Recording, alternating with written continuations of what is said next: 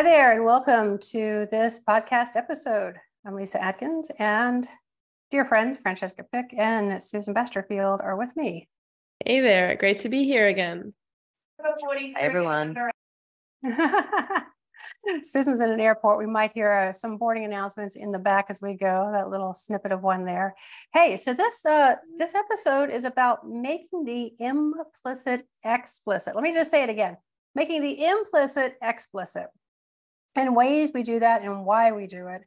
And as always, we're going to be bringing forward ways that we with Inside Greater Than have practices and beliefs and philosophies around this.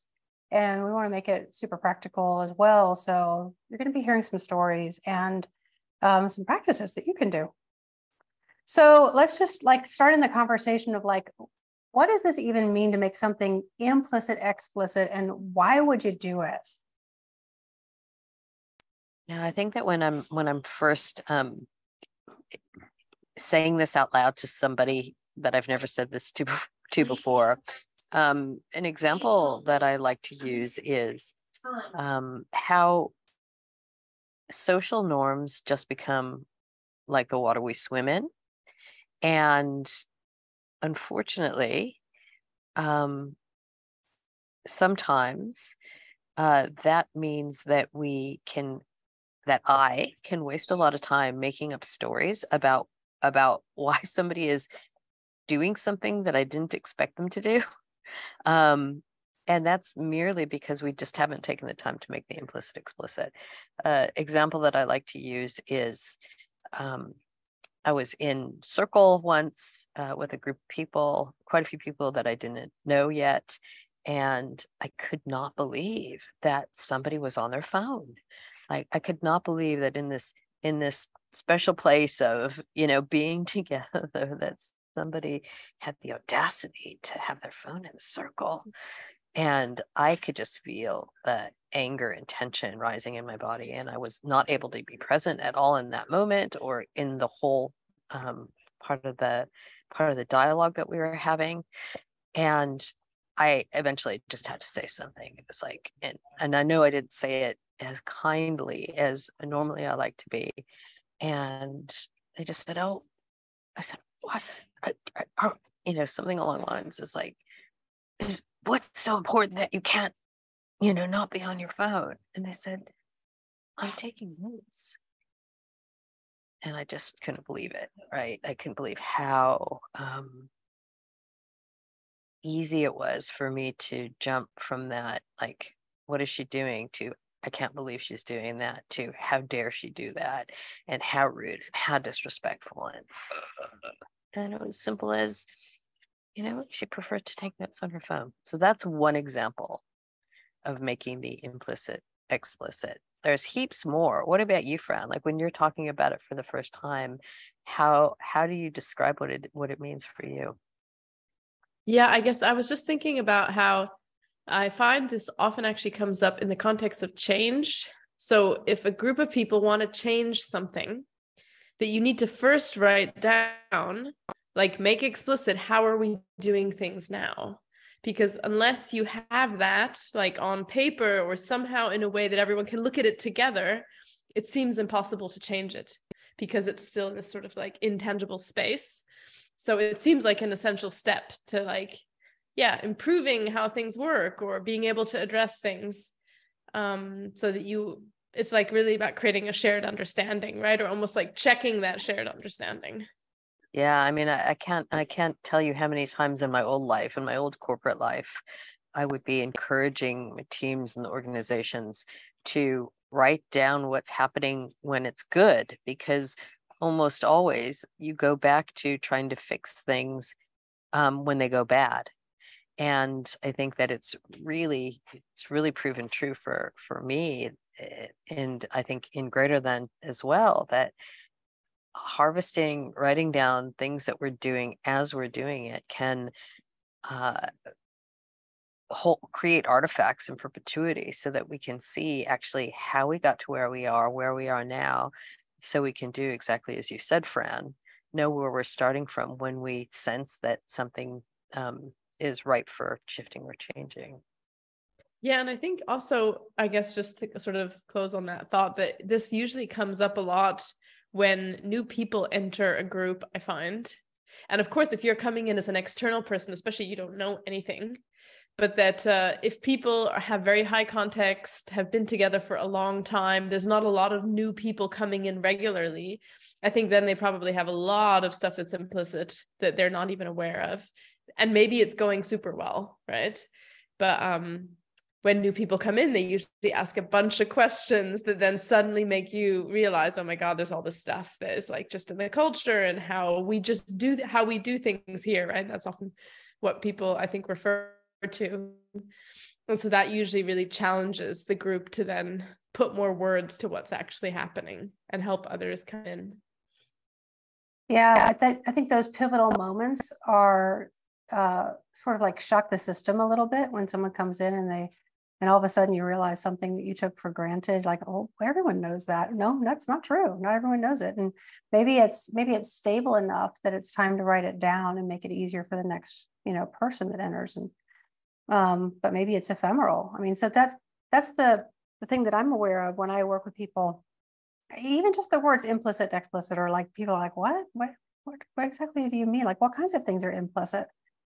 And I'll say, so like, all the patterns you all have for communicating with each other, those are mostly implicit. All your competencies in conflict and in change and in communication and in creativity and in collaboration in most groups, all of that stuff is completely implicit. They're like, well, we just collaborate. That's just what we do.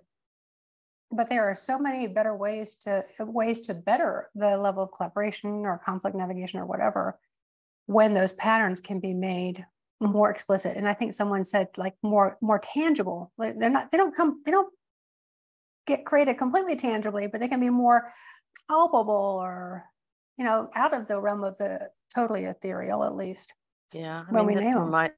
It reminds me of what we were talking about just before we went live here, that in our last conversation, maybe even though it wasn't made explicit, that what emerged was that the conversation was more hub and spoke. So I was acting more as the moderator and inviting the two of you in at certain moments. And because we'd reflected that and we'd made that explicit in retrospect, when we were debriefing that session, it was easy for us then to make explicit in this session, okay, we don't want to repeat that pattern. We're going to try something else. Whereas probably nobody, I don't know, maybe nobody even noticed that. And if we hadn't been paying attention, we probably wouldn't have noticed it either. Mm-hmm. Yeah. So, I still think this is probably pretty hard to grasp, this notion that we're talking about so far. And I wonder if we can give people some ideas of like what it sounds like. And maybe we could replay. I'm just now realizing the little part of the conversation we just had that had us move away from the hub and spoke thing. So everyone, what happened was I arrived sick, and I've been holding very lightly like in general, what's the journey of this episode? How's it, what's the main content points? And we were all contributing to that, but I created it into sort of like a beginning, middle, and end. Although not very well, because when we talked about it, Fran was like, yeah, I can't really tell what the arc of this thing is. So, that's just saying what's true is what allowed us to see what was implicit. So we were sort of implicitly holding that someone knows the beginning, middle, and end of how this goes. Someone's going to guide us through it, one of us. And I show up sick and say, hey, someone else needs to take that role. And Susan's like, well, do we need that role? Because last time it was a little kind of hub and spokey. It's not exactly what we want. And we're like, yeah, you're right. Let's not do that. So that's what it sounds like. Yeah, I'm also just trying to think of what another category of that example could be.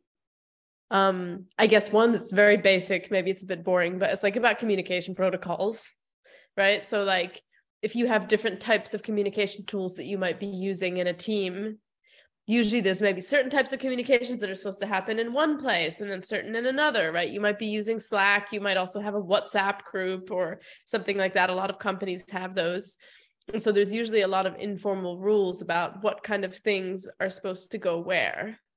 And basically the term communication protocol, the idea of that is basically to write down like, okay, this tool we use for this kind of stuff, and this tool we use for another. And so, I think there's like examples of those kind of dynamics all over the place. Yeah, and they actually emerge and get more. I think they get more precise and more explicit as time goes on. For example, like I know one project that I'm working on with Elena, where we had kind of this light agreement that because we can't all be in the client meetings at the same time, that every time we had a client meeting, we'd leave a voice note or some kind of a report back on that. And I initially thought it was more like a nice to have until she came back and said, no, it's actually really important to me to keep context that we do this every time. And for me, I think that is a way that even things that are made explicit can be made more explicit as time goes on, or as the need becomes clearer. Yeah, and I'm just thinking about what happens if you don't make those communication protocols explicit. And I have certainly worked with groups before where they have no agreements about what gets communicated where. People use a variety of things. People write, dissertations in Slack, and people can't keep up with it. Stuff starts falling through the cracks. And really, most people don't think, oh, well, maybe we should just tighten up how we're using these tools and what we're doing, what we're using them for, and what kind of things get communicated where. It doesn't really dawn on most people. And so I think that's, Fran, you said it's sort of like a mundane situation, but I think it's so common that it might actually be a light bulb for someone listening right now, Yeah, and we literally actually just did this with a client of ours. Like it was like a refactor of all of their channels in their sort of Slack tool, and basically help them reset up like what types of channels do we need? Do we have different categories? And like what are some basic rules around how we use them? And because a really common one I think is about like announcements versus like conversation back and forth. And that can have a really different dynamic. And I think that it can feel quite frustrating if there's so much noise in a channel that when you have a really important message, it's a bit the boys cries wolf situation. Like you have no way of getting it out there anymore because there's just so much chit chatter all over. So I think that can actually be quite detrimental.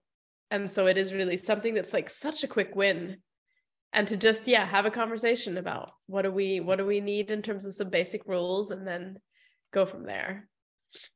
I think that's another great example of something that evolves, right? Like you start, I think nobody starts intending to have 172 Slack channels, right? But it just kind of happens. And no one in their right mind starts that way. And having the discernment to say, okay, wait, stop. This isn't this. We really do need to think about this. And I think about another way of making the implicit explicit through agreements. I've sort of changed my mind a little bit about the right time to do that. But I do still really feel that like hygiene type things when you're getting a project together or a new team together, to make those explicit at the beginning are really, really useful. Even things like we agree to respond to messages within 24 hours, or we agree that if we are not going to make a meeting, that we will send a note and let people know. Again, these are things that we don't really necessarily think about, but I had just find so super helpful, like 2 or 3 or 5 things that we can just tick, tick, tick at the beginning of a project, or when we're coming together with a different configuration of people. Yeah, I was also just thinking about, like, I think it's important to highlight like a pitfall of this, like the other side of too much of making the implicit explicit, which is the sort of like over designing, like writing down everything in extreme detail, or like doing it too early and then getting quite like bureaucratic and rigid. And actually, it's something that I've seen quite a bit in the Web3 space, funnily. Also, because I think in Web3, like there's a lot of work that's async. Most of it is written communication. And I think somehow, because it's such an anonymous space often, people are trying to design processes and policies and things that don't say like, oh, go to Joe Blow and ask him and he'll explain it to you. But it's like, follow these 5 steps. So yeah, I think like it's really like not at all trivial to find the right moment to make the right amount explicit. And because otherwise you could end up drowning in like way too much documentation, and then it becomes useless as well. So I think it's just really important to keep that in mind. I'm also thinking that most work teams are just busy doing their work. Like they're not paying attention to the fact that their Slack channels have gotten out of control, or that, I mean, they might be suffering from it, but they're not necessarily noticing that, or that we have this 10-step process for something that really needs to be a conversation, and I think that when people increase their level of awareness and self-management, that becomes more common, that we can see those patterns that we're actually in.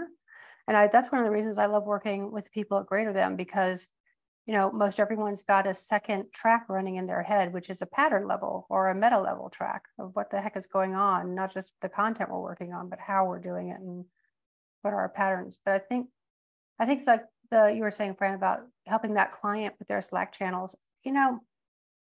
I'll bet that you brought a really useful perspective that they didn't see. Maybe next time they will see it, now knowing that something that was like the water we were swimming in can be more useful, palpable, and a thing, an object. And that's it. It's something you're subject to becoming an object, which is like the hallmark of adult development. That's how adult development happens. And so like this is very related to that. Absolutely. I never thought about that. And again, like the pitfall is really interesting too, because I think, like you were saying, Fran, that in Web3, like one of the whole assumptions is that if you make unambiguous rules for everything, then the people and the subjective interpretation becomes less important, and it doesn't really matter because the facts should take care of themselves. The other client that we're working with at the minute that is absolutely obsessed with finding the perfect tool that has everything, right? It includes, video and capability for town hall and direct messaging, and can be done offline, and all of these different things. And still thinking that a tool is going to solve the problem or solve the issue of how humans communicate with each other. Just never ceases to amaze me that striving for that codification or that perfect thing that's going to make, this is going to sound a little mean, like out loud meaning making obsolete, because it's all right there in front of us, I think is a pattern in the world that we still fall into. I know I do as well. Yeah, it's the patterns. So we're talking about, so far in this conversation, when there's a thing we realize that we do often and we want to codify it. And so oftentimes someone from the outside, a new joiner or something, is the sort of the litmus test for this, because they unearth all of those stones where things were implicit and we just thought they were. I think there's a whole other category of things, which is the chance to help a group of people. This is what I love to do. I love it. A chance to help a group of people see the patterns that they're working in that are all completely implicit. And most of the time, the assumption is it's not changeable. This is just the way people are. And people don't even think about the fact that they could think about the pattern. So let me just be really concrete here. So just imagine you have a group of people who are talking to one another and they're talking about a topic. So they're solving some problem together, or they're trying to understand something.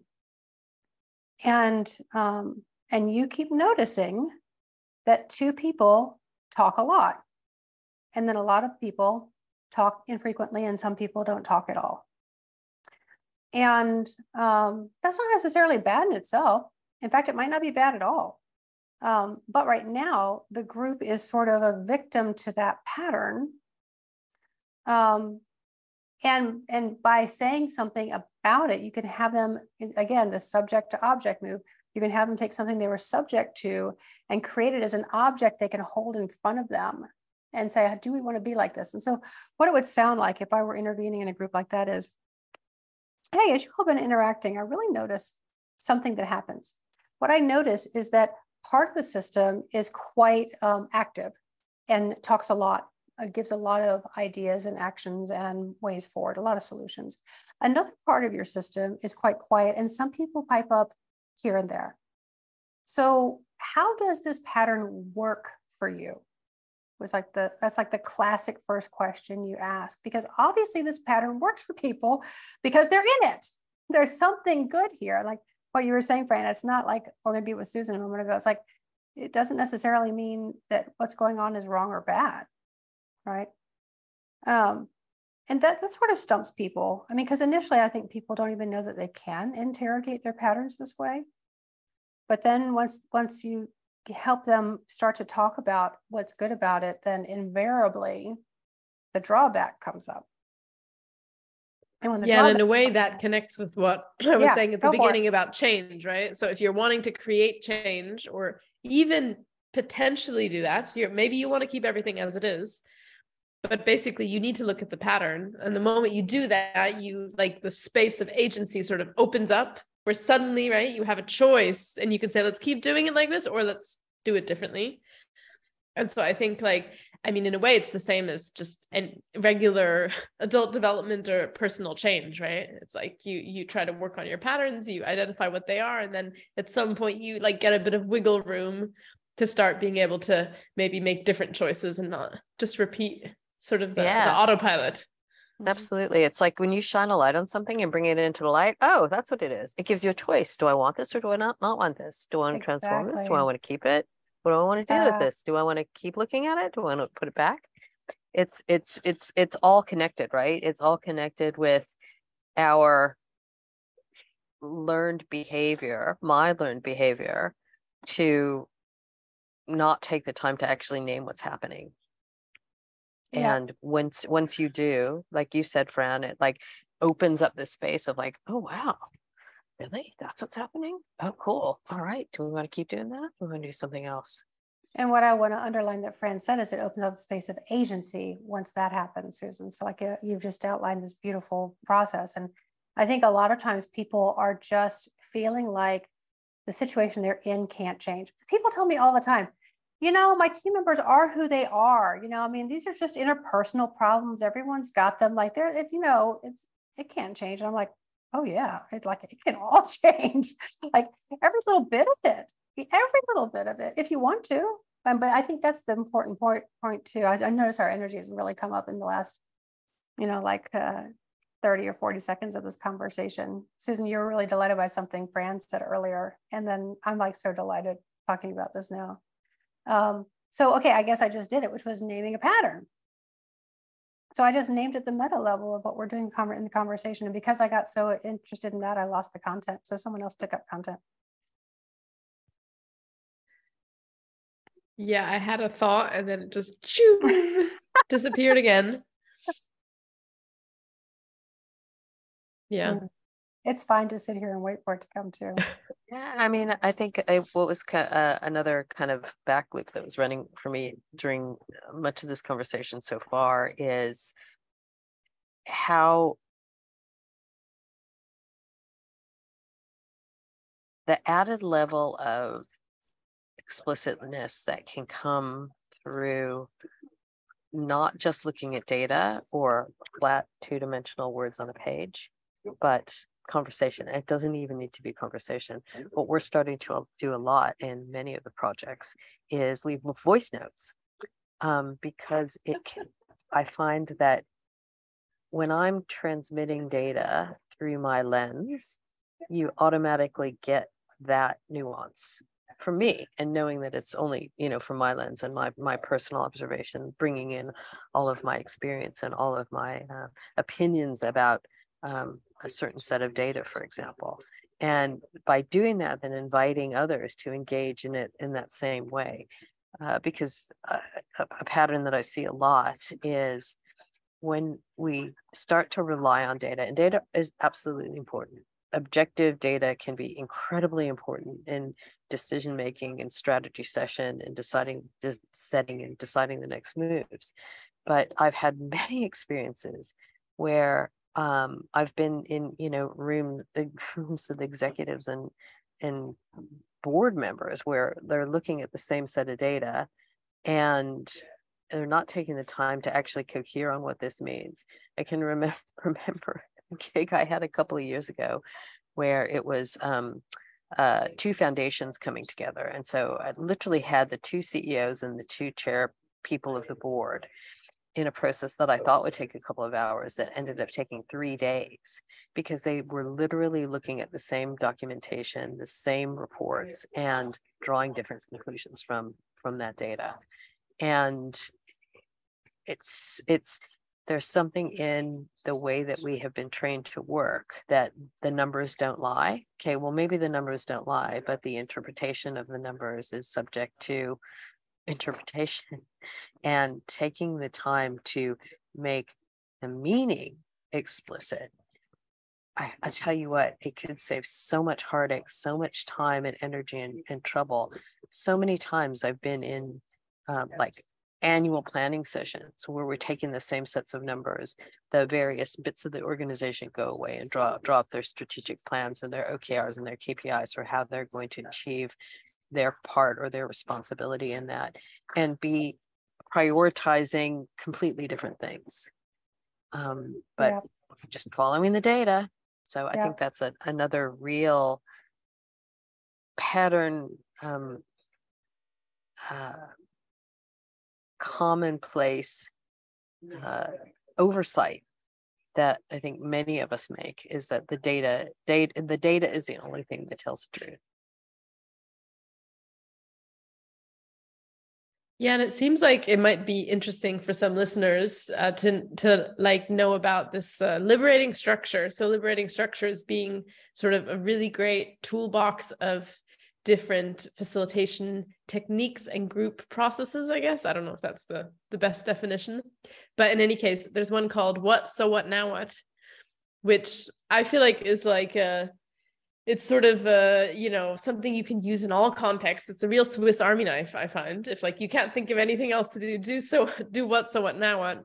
And it's sort of something you can use as a retrospective format, but also as other things.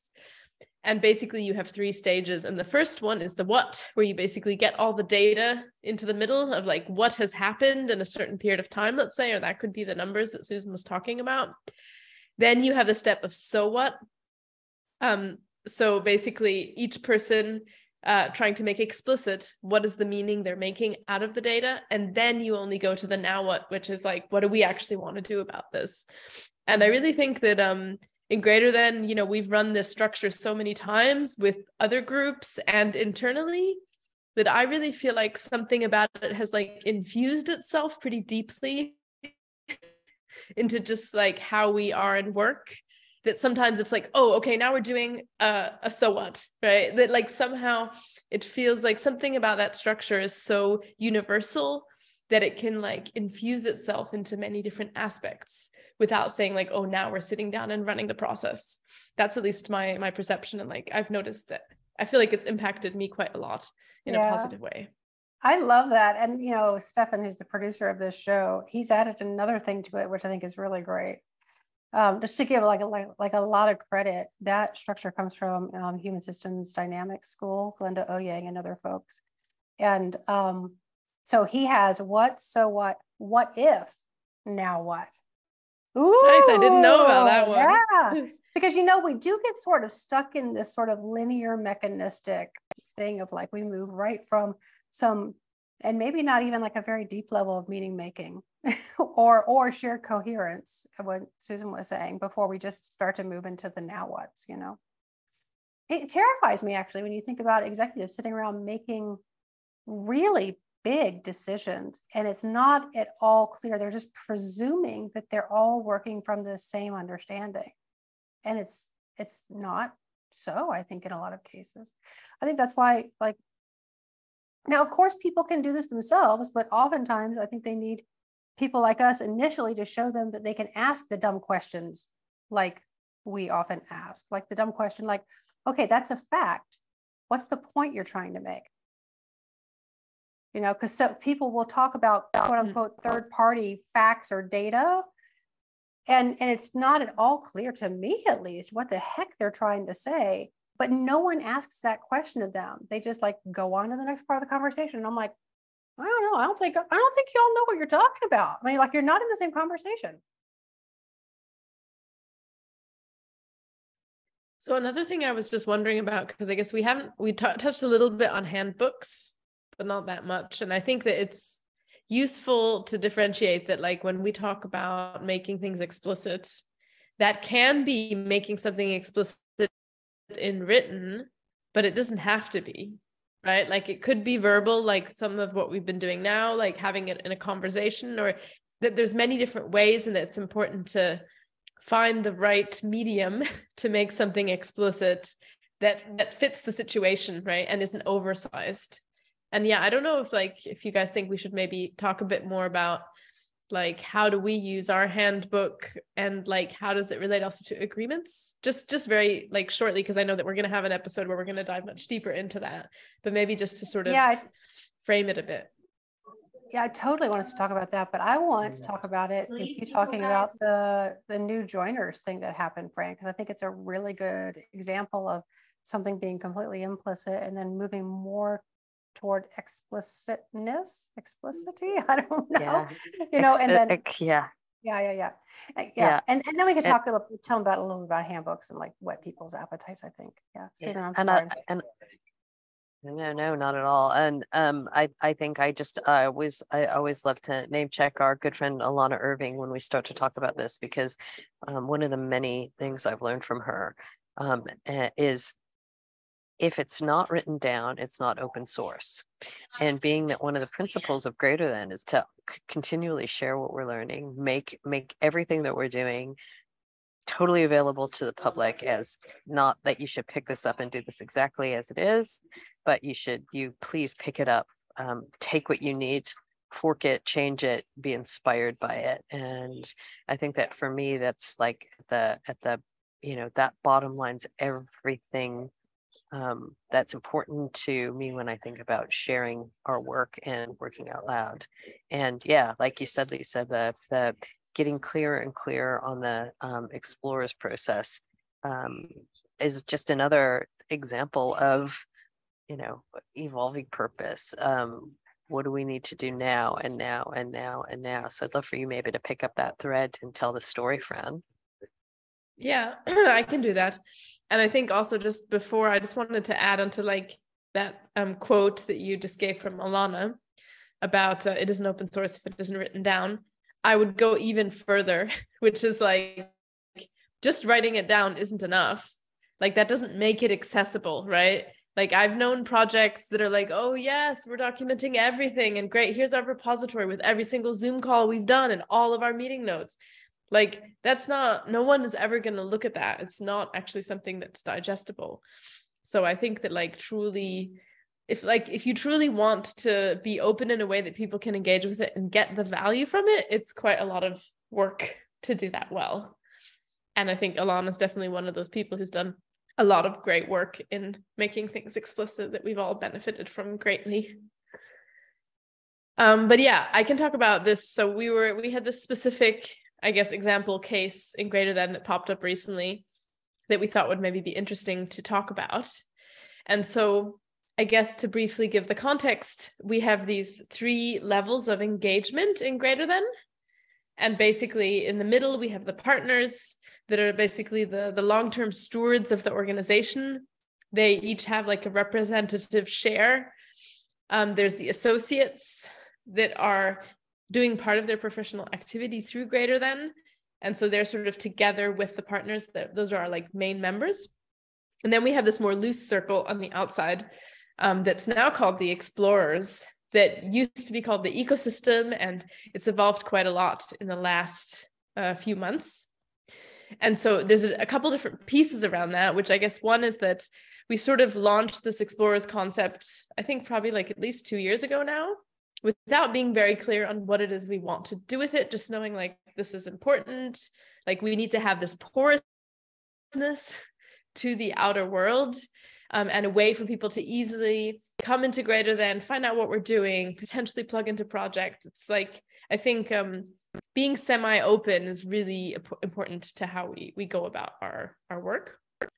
And so I guess over time, over this like last year, especially, a lot of things started popping up, and it became more clear that somehow this wasn't quite right. Like the concept of what is the ecosystem, what is that role, how do those people get supported? And so we did a whole piece of work that I feel like was really ripe. That's the term we often use when it's like something is ready to actually get made explicit or evolved or made tangible or decided upon. So that's when basically we agreed a bigger shift to from ecosystem to explorers. And we have something called an agreement, or agreements in general. We have a people agreement, and that was updated as part of that, which the people agreement is something we don't update very often. So the idea of those is that it's like maybe once a year there's an update to it, but maybe even less. It might last longer. It depends. But I guess the thing that we wanted to share here then in more detail, that sort of is like a continuation of this evolution, let's say, with the explorers, is that a few weeks ago, we were basically noticing, or I and some others were observing in the system, that many new explorers were being invited into greater than. And so this is a challenge that I've seen in many different communities also in the past. So I think definitely we're able to see the pattern more quickly because it was quite familiar. But basically having a lot of new energy coming into the system on a sort of continuous basis, right? So new people that are excited, that want to get involved, that want to connect. And basically the observation, the pattern that we could see was like the members, the associates and the partners are starting to get overwhelmed and basically have like not that much energy to engage with all these new people all the time in a continuous basis. And at the same time, many members are wanting to invite people that they want to do work with and that they think are interesting and that could enrich greater than. So basically, I guess what happened is that I shared an observation with all the members of like, hey guys, I'm wondering, like, is it just me? Because I was noticing that I was feeling quite overwhelmed with all the people coming in. And I think I'd maybe had a few conversations with people where I also had a bit of a sense of like, ooh, yeah, like people are feeling like it's a lot. But so basically did the meaning making thing, right? So like we have this data, like, oh, in the last 2 months, 15 new explorers were invited, let's say. That's the data. What is the meaning we're making of that and the lived experience we're having from it? And so I shared my own experience and what I was sensing from some conversations with people and being like, hey, do you think this is fine? Or like, is there something that we should maybe change? And so overwhelmingly in this case, and I think it's not that common that something is maybe so ready to just like be evolved, because this really was quick. But basically a bunch of people were all like, oh my God, yes, like it's too much. We need like to have more focused energy on these people when they come, and that basically we needed to do something about it. And the funny thing also is that then sort of the solution that we wanted to experiment with, it felt like that actually popped up in multiple places, like the same idea popped up at the same time. Because I had sort of thought about this cohort idea to myself, and then I spoke to someone else who mentioned the idea, and then I saw it somewhere else as well. So basically from this just came the idea that we create onboarding cohorts, so that a few times a year, we basically bring in sort of a wave of explorers, and then we can give them sort of focused attention. And so basically, I guess what's maybe important to just sort of fully close this loop is that in this kind of stage, we definitely are seeing this as quite experimental. So we're not going to say like, oh yes, cohorts are the thing, and that means we're going to do that for the next 5 years. But basically, we're going to try this out. And that there's sort of an intention, like the idea is let's do this quarterly, let's say. But the thing that we put in our Lumio decision, so this is the decision-making tool that we use where a proposal was worked on, was that we would basically try 2 cohorts and see how it goes. And then basically figure out like what is actually the right rhythm for this. And there's probably so many details that are still going to emerge. But so basically we worked on a proposal. It went onto our decision-making tool, and all the members who wanted to pitched into the decision.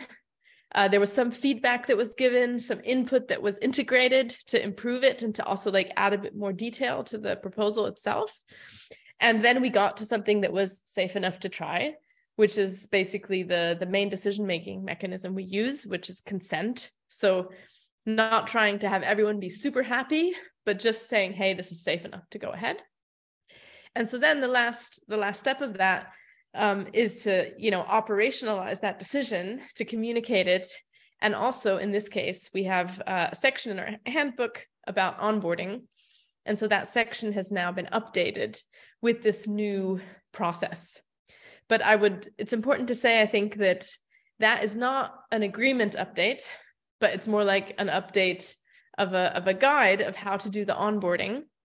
And the assumption is it might change quite a lot because it's still very fresh.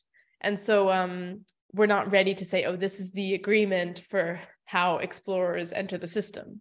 But it's like, this is how we're trying it right now. And so I think that's a pretty good template for how change has often happened in Greater Than, often over much longer periods of time. But it sort of touches on a lot of different pieces, I think, that we discussed today. So I just want to make it like super explicit what happened, because that's like an amazing story. And I think that a lot of people could resonate with that, because I think in many situations, people don't stop to do the second step, which is all that meaning making. People would just maybe even make personal decisions. I'm just going to work harder, or I guess maybe I'm going to work into the evening, or, that, and not actually address the pattern that was going on. So, okay. Step one is that someone notices something. And probably adjacent to that step or part of it is there's some data that arises. We notice there's X number of explorers coming. And this is the piece I love, which is now we go look to make meaning of what is happening from our lived experience. So checking it with other people. And then from that, we get informed about other possible ways of doing it. From that, we create an experiment and make explicit a decision to run an experiment. And by the way, get a bunch of input and make it really much better than it started. And then we go so far as to operationalize that decision and update the handbook. And what I love when I go to the handbook is it says, this is an experiment we are running until spring of 2023. And it's like very specific about, what we're going for, and that it's not left to people's imagination to believe that it's set in stone. Because I think when people see something in writing, they can easily believe that it's etched, Absolutely.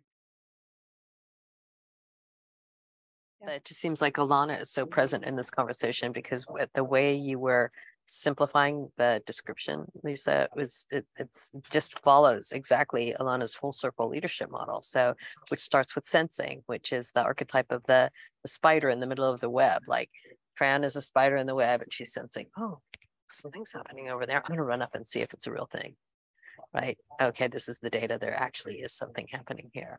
But I'm going to inquire next, because I'm not sure if I'm the only one. So putting out the little signals to the system, like, oh, have you noticed that? What are you thinking? Is this actually something or not, and then getting the confirmation that, yeah, I think could actually be something, and then gathering the people and like envisaging what could be different, and then putting up something to prototype, evaluating, and we'll then evaluate the effects of that, or the potential effects of that before we operationalize it.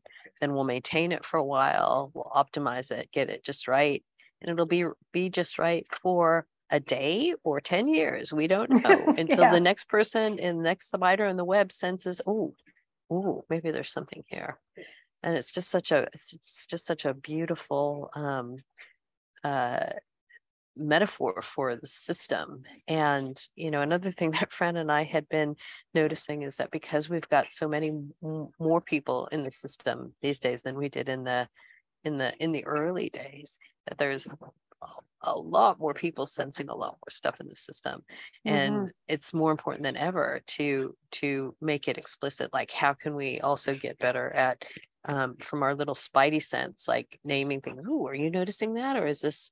And then this gets to the whole thing of signal versus noise, right? Because it might just be nothing like that there might have been the twinkle in the web, but it might have just been the wind, right? So super interesting. But by naming it out loud, then I feel like Fran got that, not the validation, but the validation that this wasn't just the wind blowing, this was actually something. Yeah, and I think it seems so important that, like, what we're really trying to get to is as many people as possible in the system feeling like they can go ahead and do that, right? That they can name it. Because it's obvious that, okay, yes, us as the partners, maybe we feel enough confidence to do that more regularly. But how can we ensure that everyone feels like, yes, that's something I can jump in and do? And I think that's like the important, like, capacity building work that we're really here to do. Yeah. And maybe that's a nice way to close, right? Like, how can everybody feel like they have, not only the invitation, but we are saying explicitly, we would love for everybody in the system to be doing this. Well, I can't wait to talk about that, because I'm at that cusp right now, as a new associate to the system, and starting to feel my agency in the system and feel the human interaction patterns, but also the tools that are there to support that kind of agency. And so, we're excited to talk with you all about some of those things coming up in other episodes. We're envisioning at least one episode on handbooks. Yeah, it seems like that's the topic that many people are always very, very interested in like how it works, how you set it up, how you sort of get started, and how it evolves. So I think we're going to do one on those, and probably also be quite hands-on with it, and maybe even it might be a more visual episode. We're still landing on the details, but you can definitely stay posted for that. And I think we also were going to probably have an upcoming episode about sense making, because I think in a way that's the other key stream, as Susan was saying, this role of sensing. And so sense making as a practice is something that's really essential, and it's probably going to be interesting to unpack more. So is that us for today? I think so. This is awesome. Thank you. And thank you for putting up with the flight announcements in the background. Yeah, all good. Yeah, great chatting. Always feeling very energized after the conversations. Yeah, me too.